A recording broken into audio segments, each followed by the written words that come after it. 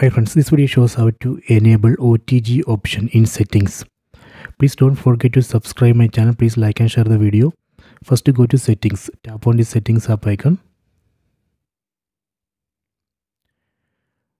Then select Bluetooth and devices. And here we can see OTG. Right now it's disabled. Tap here and enable OTG. So this way we can enable OTG option in settings.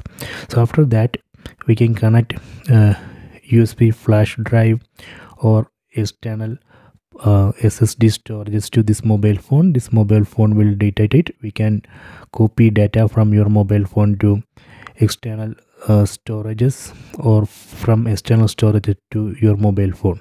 So that is the use of this option OTG. So first we have to enable this option, then you can connect USB flash drive or portable SSD storage to this mobile phone. Okay, so please try it.